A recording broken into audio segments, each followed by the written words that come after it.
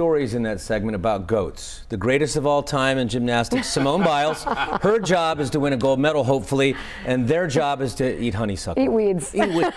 Your job is to eat weeds. I think I'll take B, the pressure of B. A lot easier than trying to balance on a beam. I tell you what, or flip through the air. So. Exactly. Indeed. All right, so I tell you what, beautiful out there, right? All the rain we've had, the goats certainly have plenty of food to munch on because everything is so green and lush. And I tell you what, it's going to stay that way, especially when you're talking about temperatures that are barely reaching 80 degrees in the middle of the afternoon with full sunshine during early August. You know, this is typically one of the hottest times of our year around here. So the fact that we're stuck trying to make it to 80 this afternoon, and many locations have yet to even do that, just speaks to how comfortable of a day it is for this time of the year. Here's a look at your evening. It's going to be fantastic out there, at least especially early. Now, if you're out later tonight, later into the evening and into the overnight hours, it's actually a touch on the cool side.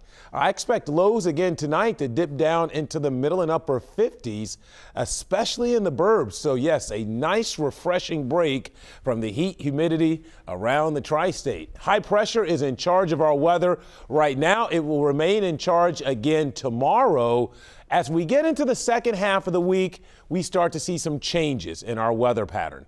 But first things first, look at this. You know how oftentimes I talk about the nasty humidity, high dew points, well into the 60s, well into the 70s. This is something you just don't see too often during the month of August here. In fact, we have scoured out all of the humidity across the Midwest. So it's not only comfortable here in the tri-state, but anywhere within about a 3 to 5 hours drive of Cincinnati.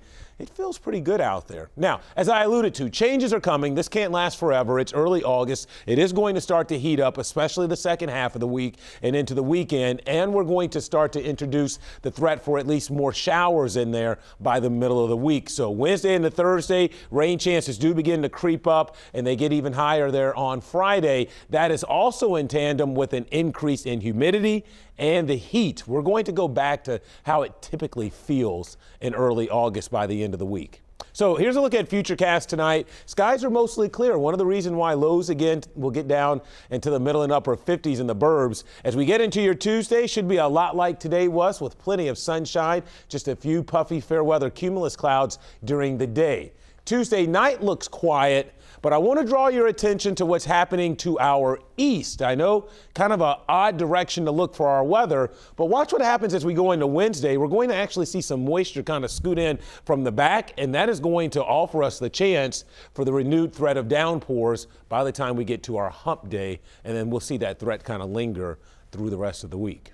So mostly clear, cool again tonight, especially if you're out late, but fantastic this evening in the 70s. Tomorrow, more sunshine, feels great again, around 80 for an afternoon high. There's a look at your day planner.